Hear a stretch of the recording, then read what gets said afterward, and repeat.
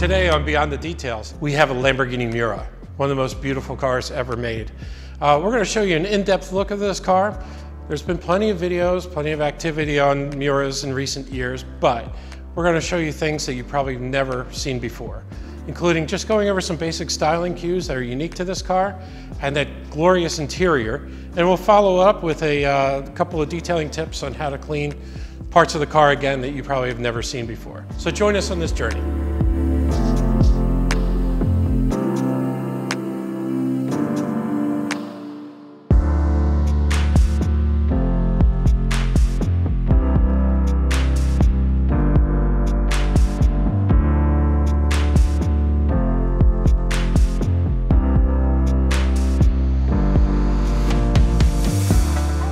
So in typical Miura fashion, even the latch that controls the rear clamshell is complicated.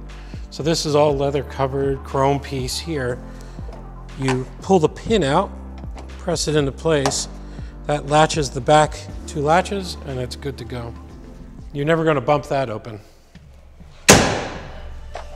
One of the coolest features about this car, it's kind of subtle, but this right side grille lifts up.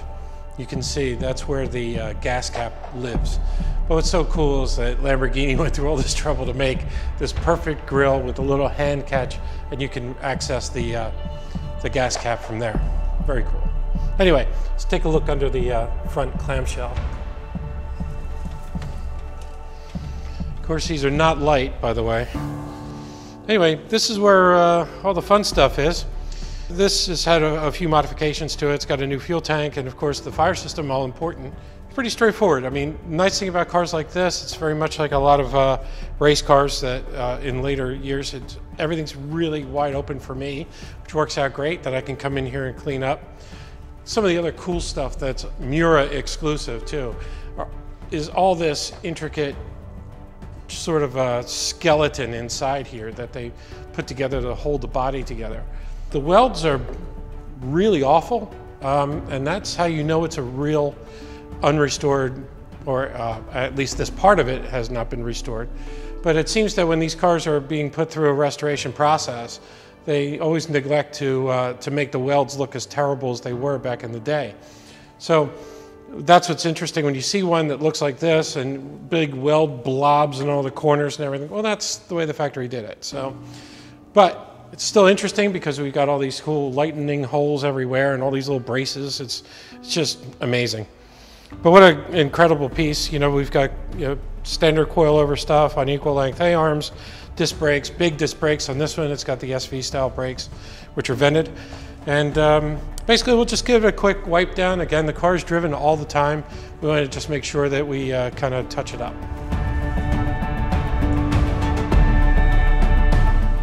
But as someone who cleans cars all the time, it's just so nice to have access to every little nut and bolt, which is great because usually I'm sitting on the floor working on something like this and you only can see the front wheel unless you pull everything apart.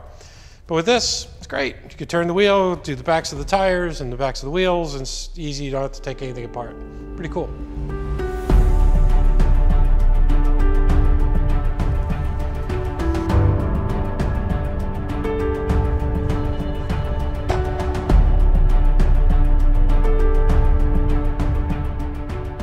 So now we've completed a little bit of detailing on the outside of the car, we're going to move into the interior. What we'll probably show you first though is how glorious this interior is. All this leather, all stitched here and beautiful gauges. Everything's just very 70s high style. It's so cool. But that's what makes a Miura a Miura. You're going to have a lot of fun with this. What we're intending to do, though, as part of the detailing process is we'll come in here and we'll clean everything out. We'll treat the leather, clean it up pretty well, and make sure it's taken care of. I usually like to treat leather like this at least twice a year, even if it's in a collection, just to keep it subtle and properly moisturized. But most importantly, this car is driven. It's driven a lot. So we want to make sure that we do little things, and if there's anything loose or rattly or whatever, we can also fix those along the way. But in the meantime, we're going to have the camera come in here and just take some beautiful shots so you can also enjoy this spectacular interior.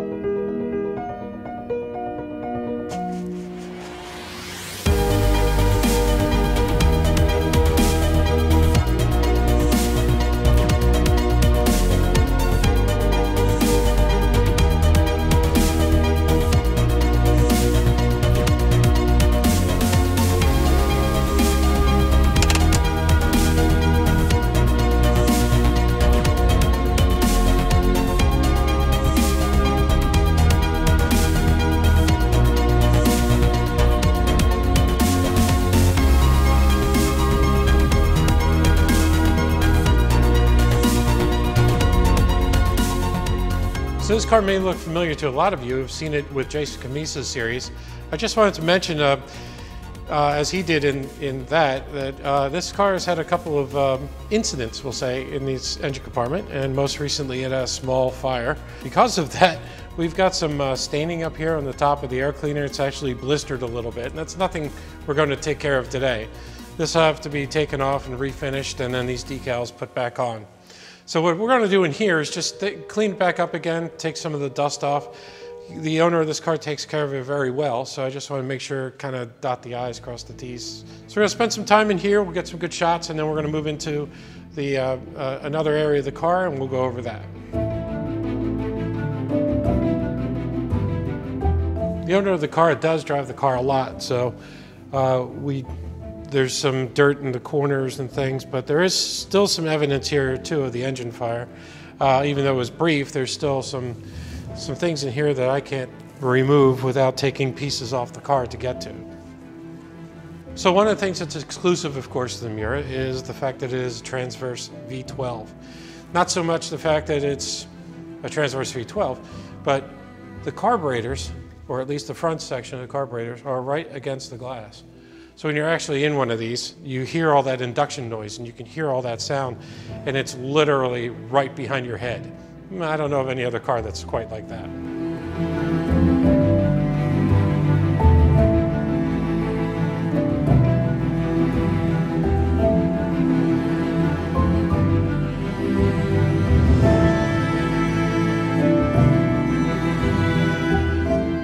We're actually going to take a look at one of the more simple things in the car, which is these taillights. The thing about cars like a Miura and a lot of the cars of the 50s and 60s is that because of these big fat carburetors, we're getting all this turns to soot, the whole back end. So after a good long drive, this is all sort of stained in black. In fact, right here in particular is this yellow is very dark right now and needs to be cleaned. So we're going to get to that a little bit later on. In the interim though, we're going to pull the taillights.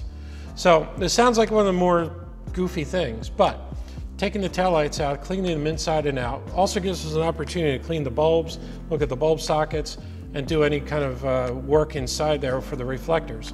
But most importantly, we're going to make these taillights back to clear again. Right now, they're full of soot, dirt, and all kinds of stuff. It's a pretty dramatic change.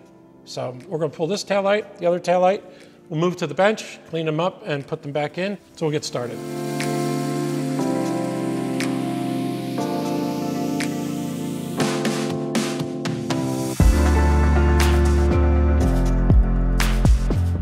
Okay, so we've got the taillight out of the car. We're going to use a little degreaser on the inside, and then we'll clean it up, and then we'll finally polish it. One thing I always like to check though before I get started, just to make sure there's no cracks or anything to worry about, but everything looks pretty good on these.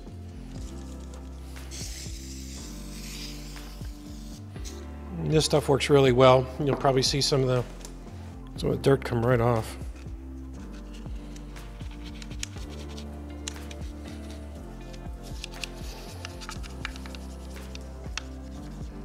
You see the black coming off of the taillight here. And that's nothing more than just soot from the exhaust system. Round two.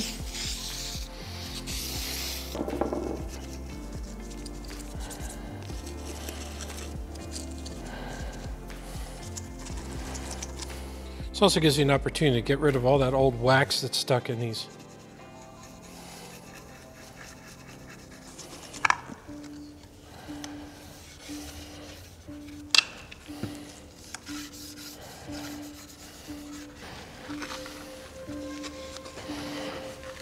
This does have some molding marks here that we're not going to be able to take out. That's just part of the process.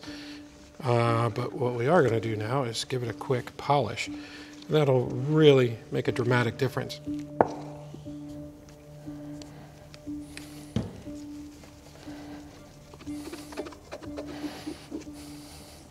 We're going to take some of the polish and just lightly hit the inside,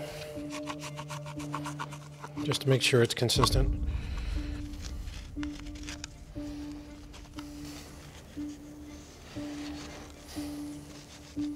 Trusty stick. Originally, these would have had a small rubber gasket in here, and sometimes you get some of that residue built up inside. So do the best we can to remove as much as possible, but sometimes it's stuck on there pretty well. Really won't hurt anything. Just give it a quick look here. Okay.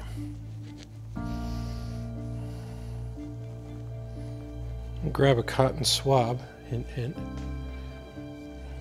So hopefully get the job done. Let's see. So this really doesn't take a lot of time. You just have to make sure you get all the corners, make sure you get it dry properly. And then a little bit of polish will go a long way. On some big taillights, I'll use a buffer, a little 1 or 2 inch buffer, orbital preferably. So you don't want to generate a lot of heat, you just want to clean them. So, there's your new taillight. This, compare it to that. Hopefully you can see.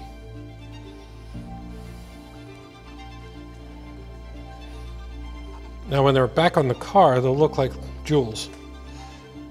And then we'll detail the area around them, the surround, and that'll really sharpen them up.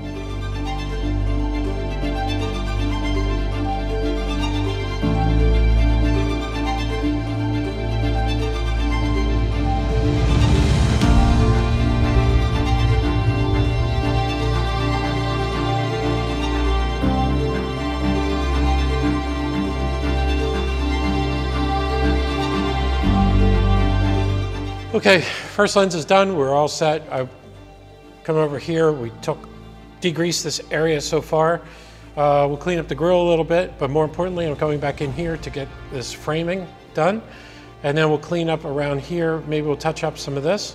One of the things I like to use, this is kind of cool. This is a chrome pen. It actually it's a chrome ink. And you really can't see it unless maybe you can see it. It's not that you can do the whole thing, but it's just a nice touch up for these areas that are white. You can come in here and just touch them up. Okay, moving on.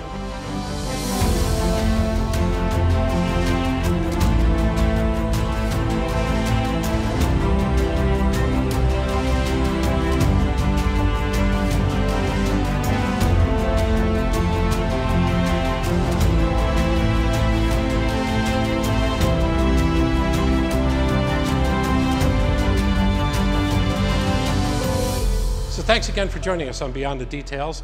We had a great ride today, working on this Lamborghini Miura, just a fantastic car. Every time I work on one of these, I find something I've never seen before, and this was no different. It's just an amazing piece of art. That's a wrap for Beyond the Details. Like and subscribe.